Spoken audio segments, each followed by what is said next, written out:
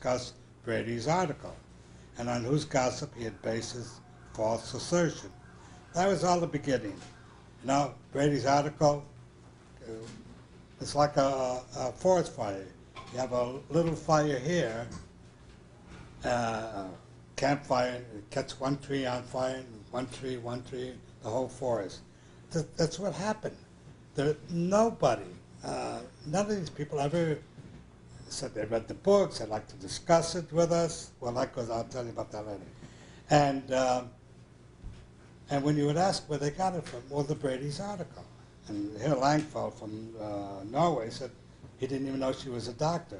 Now the psychiatrist who told him that, well, they knew she wasn't a doctor, but they never read the books, which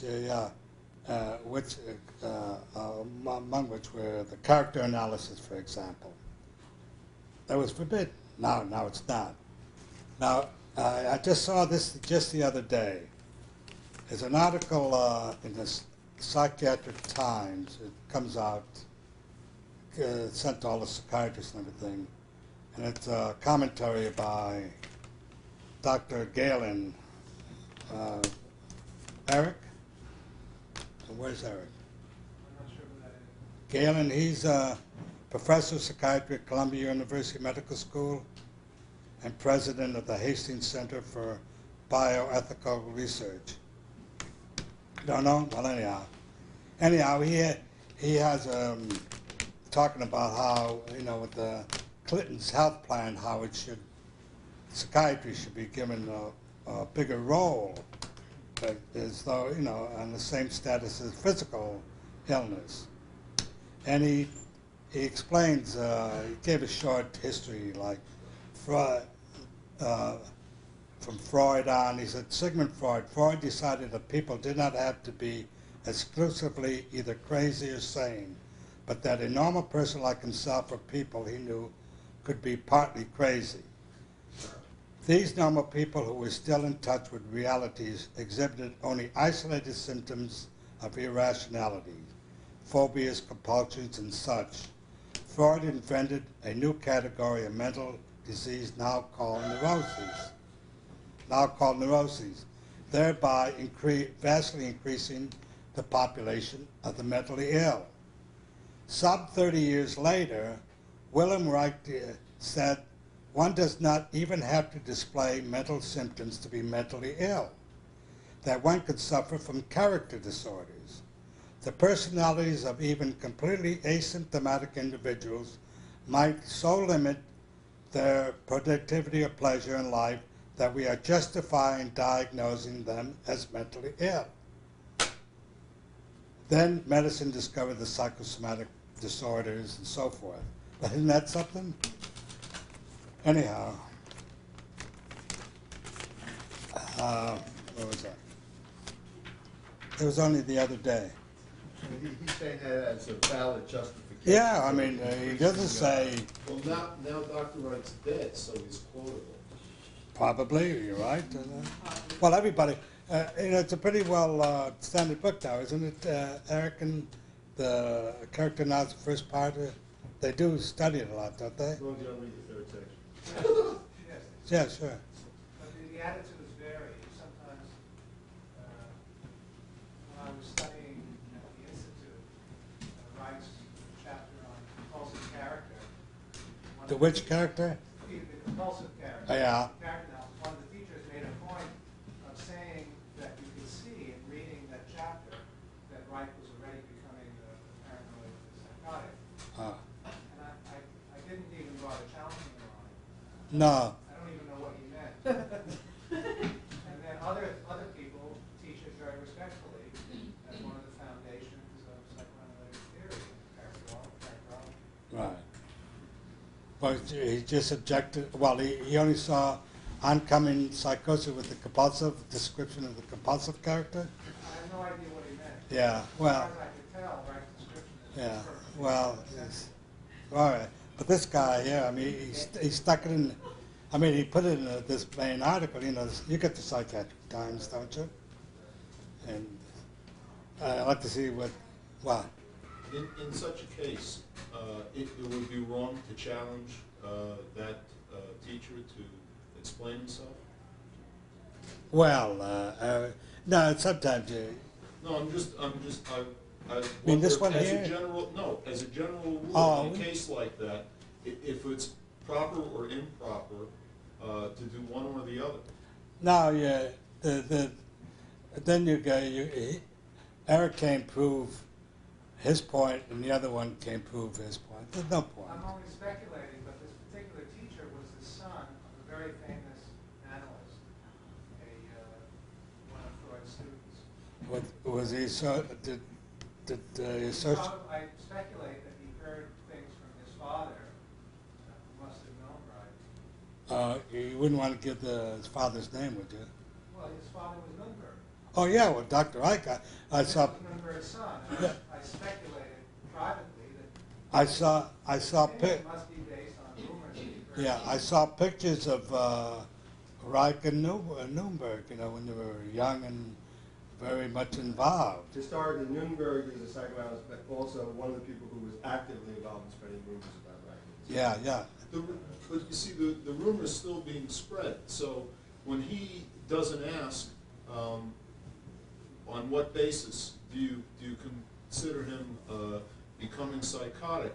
All the people who are sitting in that room tacitly accept that. So there's a whole new field, a whole new crop of people who accept the lie without even knowing that there's a reason to I question. understand what you're saying, and you know, you are desire to stop it. You know, you just waste a lot of time. I think I told the last time I spoke about this example of how difficult it is to stop the plague. I think I told it about, it's in a small Swiss town where, other people didn't, some started to spread a lot of gossip and really slanderous and rumors and pornographic statements about people in town. And then people heard it and they would start telling each other until it affected the new one. And of course they were all upset. So they went to the village priest and asked him about it. And he said, I heard about it too. He said, well, anything you can do about it? Can you locate this one who's doing it? We think it's only one person. He said, I'll investigate. And he had an idea, and he went to him, and this man, and the man says, yes, Father, I did it, and I'm sorry. So the priest says, well, I have to punish you. He said, okay, Father, anything. He said, the priest said, meet me at my home first thing in the morning. This is a Swiss town with high mountains and all like that. He said, but bring scissors and a feather pillow with you. And guy says, okay. Meets him there, and he said, now follow me. They walk to the top of the mountain. The wind is blowing, snowing, and all like that. The man looks at the father. He said, what do I do now? He said, take your scissors and zip through the pillow and let the feathers fly. And he did that, and the feathers just flew in this tornado wind. And what do I do now, Father? He said, I want you to go and pick up every one of those feathers from the pillow. The fellow said, that's impossible. And the priest said, that's the same thing with lies and slander. It's impossible to stop it, you know. So it's impossible to stop it. So do you try to stop it or not? You do try to stop it in a rational way. Actually, I'm glad you said that, Harvey. Dr. X said the best way, and I still believe it, and I'm sure you all do, is to continue our work, publish our results. If they're good, that'll slowly get rid of the slander and lies and emotional plague, and also try to help people in preventing the newborn from being distorted into armoring and eventually emotional plague and biopathies. That's about the only way.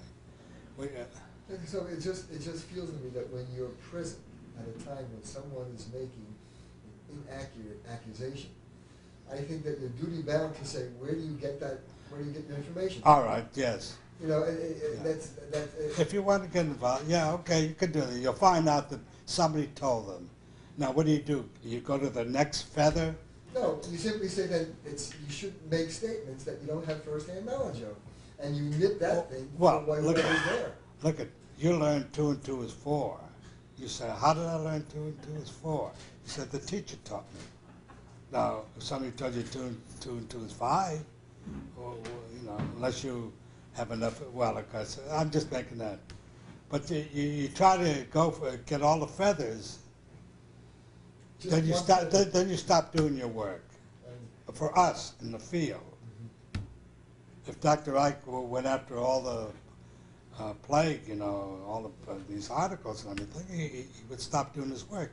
He did continue his work in spite of everything, and I was amazed. In the introduction to the cancer biopathy, he apologized. He says, while this work is important, I've been going on, it's not as detailed or as exact as I would have liked it to be, but you have to understand that in answering or responding to all the attacks, Right. it gets harder and harder to do, you know, the work. Right. I think that's the point. So- That's the point of the attacks. So, in other words, even if the Germans who said, well, I knew that it was wrong, but I just didn't want to get involved. I just didn't want to.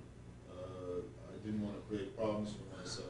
Even if they had stood up and said something, the plague would have resulted in the Holocaust anyway. They wouldn't have, if people, having heard the lies and been present at the assault and the abuse, had stood up early on, it wouldn't have made any difference. Well, if you read The Mass Psychology of Fascism, Hitler and the men around him, they didn't do it all by themselves. What he spewed out was what the people already had in them, the plague So it in wouldn't them. have made any difference then.